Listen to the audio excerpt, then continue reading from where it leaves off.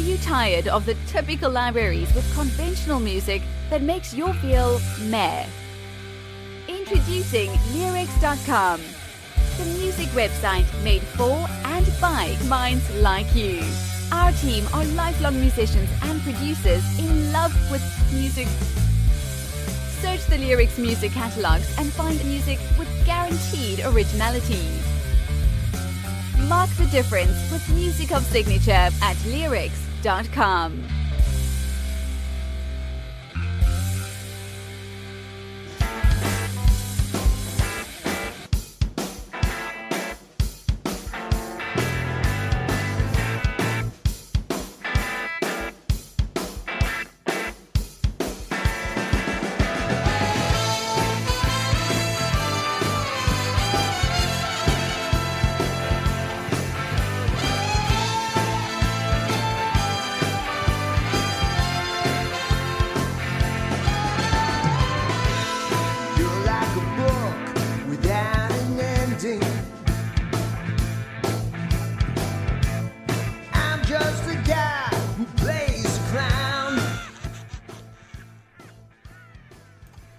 This is How Do You Love Me When I'm Down?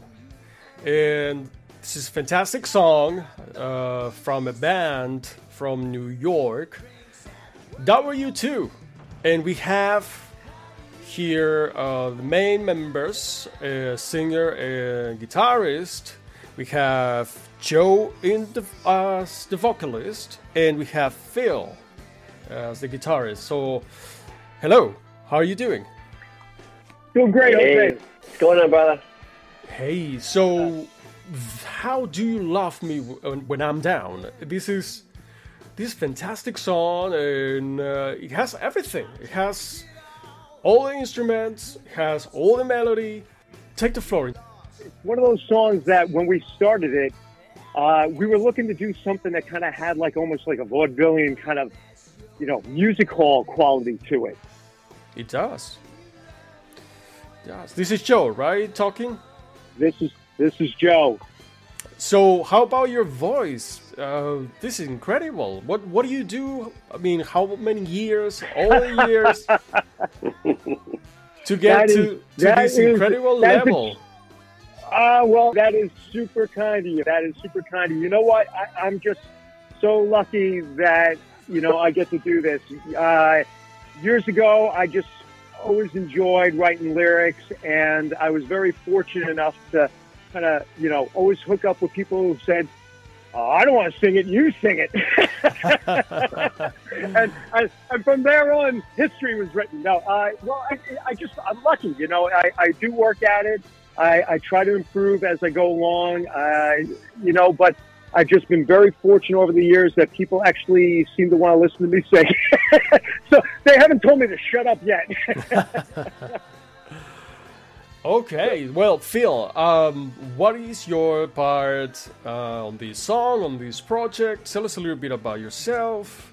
Yeah, so I'm really the I'm the idea guy. I'll come up with a concept. I'll hear something. I'll sit down and noodle in the office one night, and I'm kind of like, a riff will come, a part will come, and this track really began with just like layering guitar tracks of the main riff that goes behind the chorus. So it kind of began with that, and it kind of built off that. It didn't really start off with that vaudevillian feeling. But by the time we got, the song panned itself out and we got, our horn section involved, the horn section really just kind of took the song over the top. We were really blessed to work with this fantastic horn player, Pete Bloom. He takes our music and kind of, if I can get it to 5 on the scale, we're in good place. Because I know when Pete comes in, he'll take it from 5 to 10, So we kind of blessed to go through that process. So, I'll come up with an idea, I'll hand it to Joe, he'll give me he'll give us a vocal, he'll give us a lyric, and then, the musicians get involved and really put the icing on the cake. Just following up on what Phil was saying there, it really is a partnership where, with Phil, when he comes up with the initial idea of the demo, and he sends me the demo, and I'll listen to it, and it's like the idea of like a sculptor given a piece of marble, and it's like the song reveals itself. You start chipping away at the marble, and then the idea for the vocal melody and the lyrics start to come out of it. It's almost like it starts writing itself after a while. You work at it, and then all of a sudden you have these aha moments of like, oh, this is what the song's about. You get an idea of what the vocal melody is, and then all of a sudden it starts to fall into place, and the lyrics start coming to you, and you start coming up with like a theme and a concept, and it really is a partnership where, Phil will have the initial demo idea they send me, which is really, really polished. It's filled with great hooks and really provides a great catalyst, a launching pad for me to start thinking about, oh, where's this song going to go? And then as I start thinking of like, oh, I got a lyric idea, I got a vocal melody idea, then I'll pitch it to Phil, and we'll start talking about the themes, and I'll give him an idea of like what the vocal melody sounds like. He's like, yeah. And then we can do this afterwards. We'll add another hook in here. And then, of course, like Phil was just saying, we had like a concept of, maybe what this song would sound like, and gave it over to Pete Bloom. And when he started adding his horns on there, I said, oh my God, this is a ragtime vaudeville music hall song. And it just took it to a whole new level. Like, it really just, again, like Phil said, it was the icing on the cake. It really just it elevates the song to a whole new level. I love it. I love the way you describe it. And it really happens like that. I would ask you, how do you go about figuring out the parts of the discovery? How do you go about, figuring out the melodies or the lyrics? Are you more of that type of, the phonetically person that really just try to find what fits with the rhythm and the melodies? Do you do the other way? Like you start with the lyrics first? How do you go about that? It's funny. It's kind of, it's a little back and forth, a little bit of both. Usually, when I first initially listen to the song, I am trying to kind of come up with like a vocal melody, not really the words themselves, but like a general sense of what this melody is going to sound like. And then as I'm listening to it, I'm kind of trying to picture in my mind the images that are coming to my mind that tell the story of what's happening in this song. And what happens is I kind of come across maybe a phrase, maybe like it's a line within the verse, or maybe it's the hook line to the chorus. And sometimes it's Phil and I were talking about things, and we'll be like, it'd be a really good line here would be, we'll just pitch a line to each other. We'll say, oh, that's a really cool sounding line. That would work really well. And also, I tend to be somebody who likes to write lots of lyrics and I keep lots of notes. And sometimes I'll say, oh, I have this really cool phrase. I don't know what song it's going to go into, but I'll just keep it in my notebook. And you never know, it might fit into a song one day. And sometimes that happens too. And a lot of times, as you're discovering the melody or as you're discovering some of the verse lyrics, and you're trying to figure out who are these characters in the song and what are they trying to say to each other, all of a sudden, it starts to reveal itself. Again, like, one line creates the next line, which creates the next line. And it is a lot of back and forth. This line works really good. This next line, not so much. And you do try to complement the song itself. You want to leave enough air around the vocal that the music gets to really stand out, and the music gets to, the music gets to sing. The guitar gets this moment. You can hear the actual song itself. And the vocal should complement what's going on and be part of that, like another instrument within the song. Absolutely. Fantastic. Perfect description. I think it makes total sense. That's, it's how it works. And so you've been working. This is not the first time the both of you work together, right? You have had other projects in the past and working together for about 20 years, right? So Joe and I met.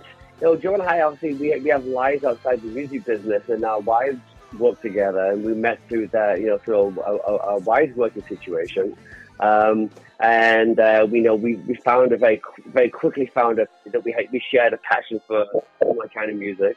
And and we looked at different projects. Some worked, some didn't work. But Joe and I connected, and we began to write together. And I said, this is over 20 years ago now when we started this process. And so this is our third album.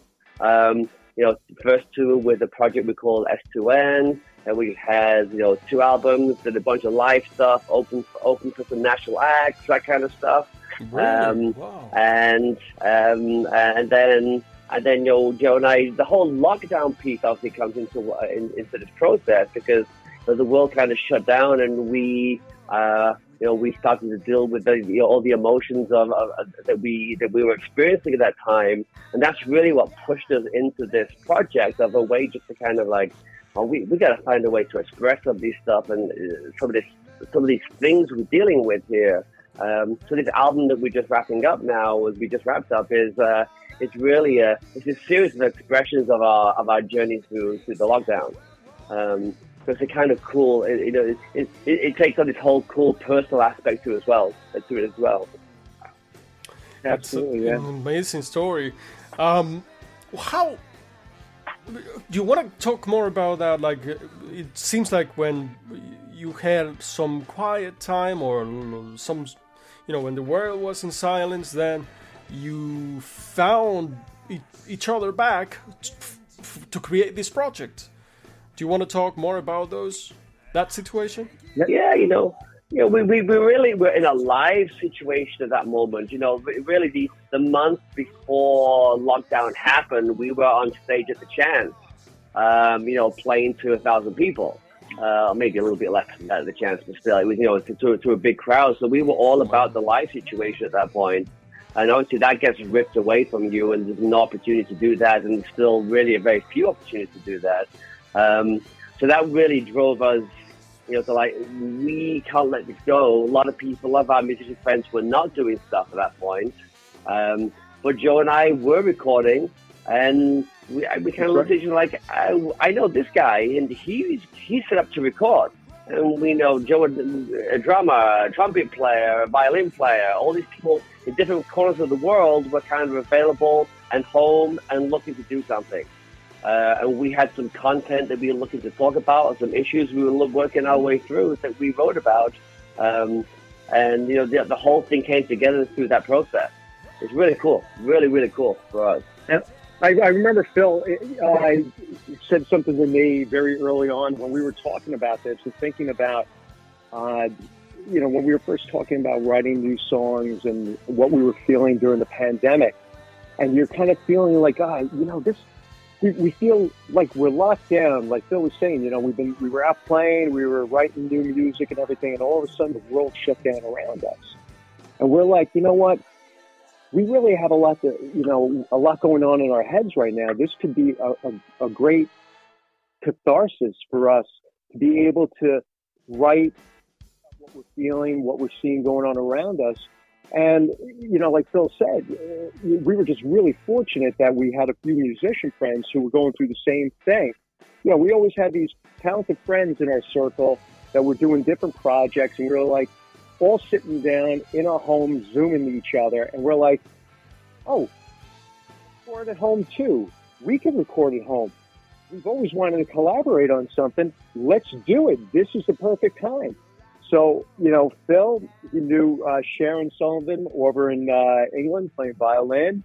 We both knew Pete Bloom, who was a fantastic classically trained trumpet player, plays with tons of bands. And luckily, we also knew, I had a friend, Brian Doherty, who happened to be a drummer who he toured around the world back in the 80s with They Might Be Giants. He also played with XTC, Frank Black, and a bunch of other guys. So, we had all these collective, these wonderful, talented friends collectively who were itching to play and do something. And we said, okay, let's start with a song. Let's do something. What should we write about? Well, let's write about what we're going through. And what was the first song we wrote? Was Social Distance. We're all in the lockdown.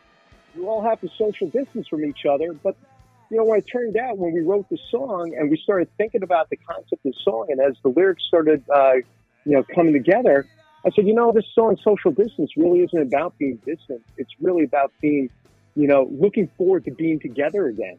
So a song called Social Distance really is a song about coming back together.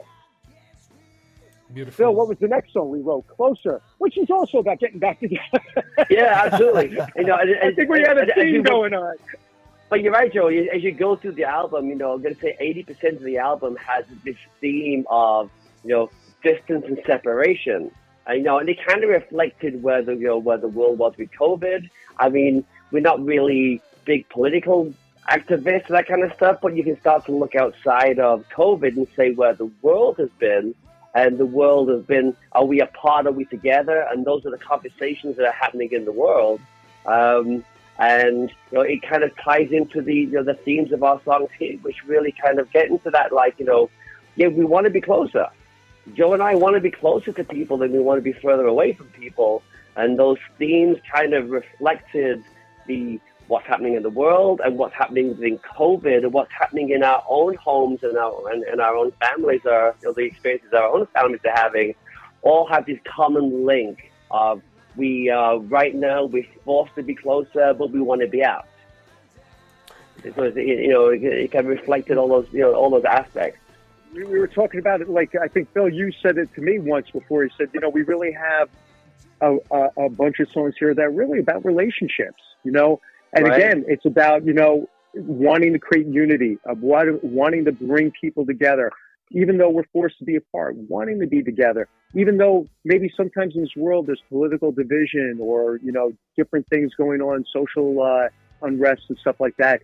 When it comes down to it, people are people and they all want to be together. 99% of what they want to do is live in peace and happiness and watch their children grow up and grow old, and you just want to have a little money put away so you can take maybe a nice little vacation and have a little joy in your life.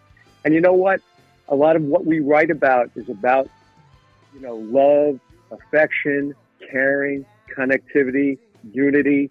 And sometimes, you know, some of the lyrics that might seem a little darker on its surface, you know, when you're talking about like a song like Ghost Town, and you're talking, the first line is like, this town has turned into a ghost town. You know, empty streets, there's no one else around. So it's a real haunting line at the beginning. It sounds kind of dark and ominous.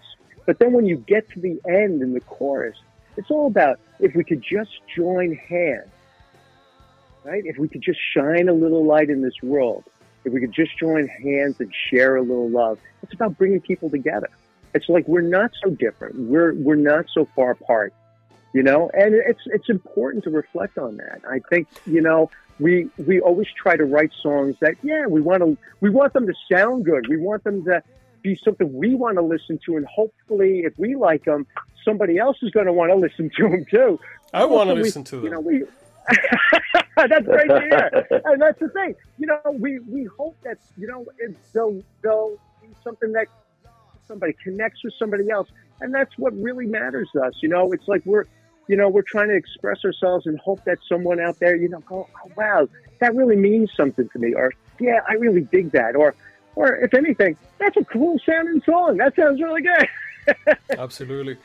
I love it. The themes are about uniting. And, right. Yeah. Not to cut you off there, but even How Do You Love Me, when you listen, because I know you were just talking about that song, you introduced us with that, and when you listen to it, funny kind of campy lyric, purposely so. I mean, it's meant to be a bit of tongue-in-cheek with the lyric. You know, I'll meet for drinks at World War III. I'll meet you for drinks at World War III. It's definitely meant to be a pretty funny lyric, but the whole idea, again, is how do you love me when I'm down? You know, even though sometimes, you know, down in the dumps or not feeling the greatest, or I could be making mistakes, or I could do something to tick you off, or something, you know, like, or something's not going my way and I'm having a bad day, or things might not be going the best right now. How do you still love me? And that person saying to themselves, I can't believe I'm so lucky that you love me. It's true, right? And it's almost like an appreciation, you know? It's an appreciation. It is, and I love the themes and the topics that you're mentioning. You know, it's always welcome. We need more of this. We need more of, you know, positivity. and optimism. Positivity, absolutely, man. Absolutely. Yeah, Bill and I 100% agree. We've often said that. That's what we like to bring. Also, we did obviously we did all the work on this ourselves, including the mastering process. And in part of the mastering software that we ended up using to put the final CD and collection songs together, one of the boxes you had to fill in was, what's the theme of this song, or what's the theme of the album? Which I kind of struck me. I guess this is something we had thought about, and you ended up filling that box and saying, we are all more alike than we are different. It's true. That's what I put in. That's what we kind of that's what I filled into that box, and that really bring that from all those different levels, family level. That all ties into the themes that you'll see in these songs. It does, and at the end, talking with so many musicians and artists and songwriters, the common topic is, in a way, is very similar to your song. We want to be loved, and we want to be loved by what we do best. And this is creating music, and we want to share it, and we want people to like it. Yep. Amen. Amen is right. That's exactly it. That's why, when we're talking about, I think we said before, you're creating something that never existed before until you made it. And all you want to do is share it with somebody and hope it resonates in some way. And, maybe it makes somebody's day a little bit better, or makes somebody say, oh, I feel like that too. Or again, maybe it's just something they like to put on and turn up the volume and, hey, that's just a cool sounding song. Well, you know what? It is. It's about being creative and wanting to share it. We want to get it in front of people. Exactly. So this is a good segue to ask you, what are the plans to play live or to shows, or what's the plans for that? Phil, you want to take that? Absolutely, man. Absolutely. So our journey has been going from live to this recording situation, and we really picked it up from a band type moment to just Joe and I. And now we kind of start to look forward and going okay, now we need to bring this back to a band situation. But really, the musicians that we recorded this with, are not necessarily close by. They're not necessarily local people all the time. So now we think okay, so now we have to start bringing, think about musicians that are local and people that we can take this together with, and what goals we want to set. I think we've done our time in local bars. I think we like stages, and we like playing for people who want to see live music or coming to see live music. I think one of our goals, hopefully, will be to get into local festivals and those kind of things. This summer would be great. If not this summer, then certainly by the following summer. But we certainly have musicians around that we hope to be able to take these songs out live with. That's for sure. Beautiful. Okay, so we'll think for we'll plan and we'll look forward for the festivals either this year or next year. And about the recording process, who's responsible? Who puts it together? How you all do yourself? How do you go about? Phil, that's all you, Phil. So I'm definitely producer of this stuff. So I'm the hub of the wheel, if you like. So again, I'll create the demos. I'll send the demos out to Joe. I'll come back. I'll take his vocal and put it back into what becomes the master session. I'll put the demo out to the drummer, who will give me back his stems, and I'll drop those into the session. And then by the end, I've got all the horns, violins, keyboards, whoever the person is who's giving me the pieces that are going on the track. I will then just bring those pieces together and produce a mix that we kind of like. So it's different to what I've done before. I don't think it's a novel concept from what I'm hearing, in other people's interviews and reading. I think a lot of people have kind of gone through this process, big names and small names. I work in this way now. It's the way the world works. But it's absolutely astonishing that you can create decent sounding music with in your home. absolutely astonishing. Well, Yeah. you know, if Billie Eilish can do it, so can we, right? That's right. You know, Look, I'm not. It's always been this way.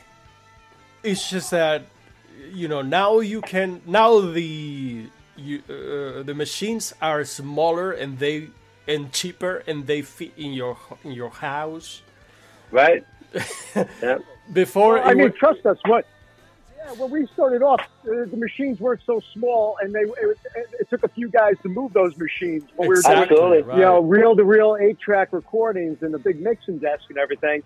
And also, we would be paying for studio time, or, you know, you have to be doing late hours, you know, to find a rehearsal space and try to get everybody together on the same night. This is such a great benefit to artists and musicians everywhere around the world that they're able to just, you know, I can work with somebody in England. I can work with somebody in New Jersey. I can work with somebody in California.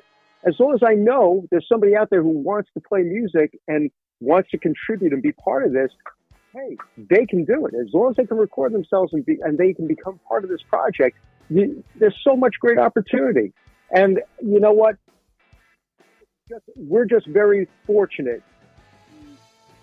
to do this, you know, being stuck in a lockdown, that again, we were able to create something positive of what would be perceived as a very negative situation, and a lot of negative things that people were going through at that time. And, you know, we were able to actually, you know, do something that was creative and positive and made us feel a lot of joy and happiness. that's humanity. We, you know, we adapt, we survive, Yeah. and you know, especially people like yourselves, you know, trying to bring more positivity when it's most needed. You know, that's absolutely commendable and very, very appreciated. So one of the interesting things is that we've found that we approach this project with that mindset of unity, and let's come together and do something. And it's probably the first time I've come to a project where it's not been in the back of your mind, maybe this is the thing that will make me something, you know, be seen by somebody or recognized by somebody for being good in some way. You know, that whole part of the psychology of most musicians who do what we do. But I think we came to this from not that mindset at all. We're like, let's just be creative and do something good here. And as we've gone through this process, the number of times we've taken these twists and turns that we just keep meeting people and having these interactions with people, which reflect that.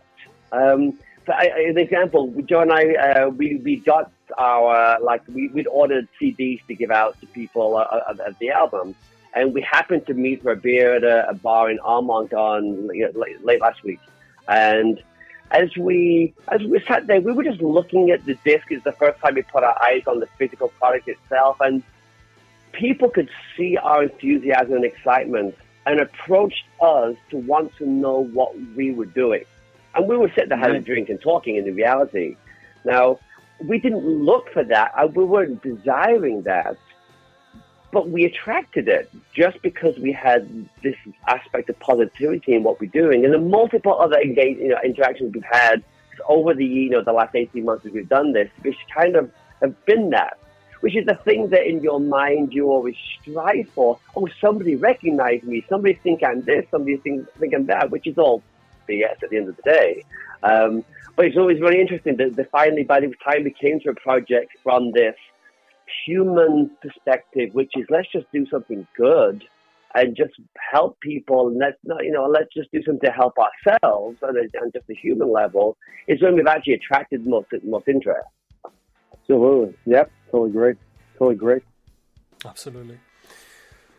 Well, all right. So once again, we have W-2 is the project, is the band. We have Phil, guitarist and producer, and we have Joe, is the singer, vocalist, lyricist, and we're listening to "How Do You Love Me When I'm Down." I got a little shout out. If anybody wants to hear our stuff, if they're looking to find ways to connect with us, they want to connect with our social media, or ever find out if we're doing gigs and stuff like that, or hear some of our other songs, they can just go to w2.hearnow.com. So it's w2arnow.com. So w2hearnow.com, and they'll actually be able to hear the whole entire album and find all our videos and everything through the links. Beautiful.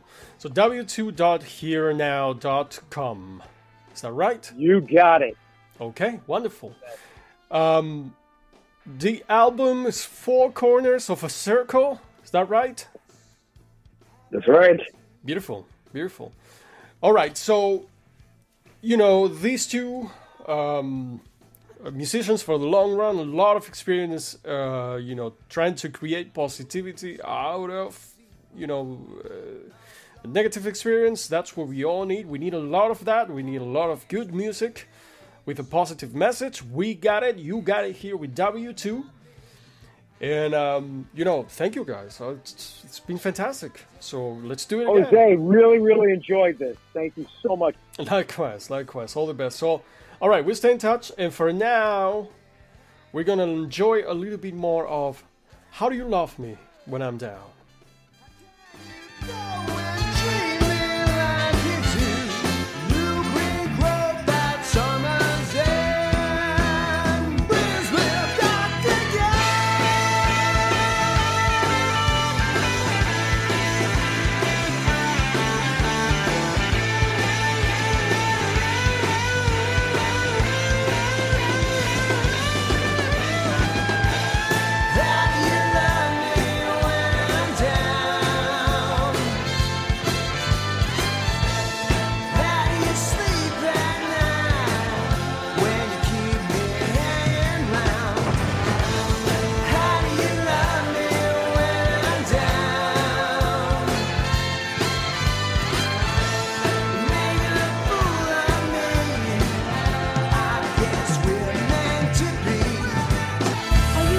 Of the typical libraries with conventional music that makes you feel meh.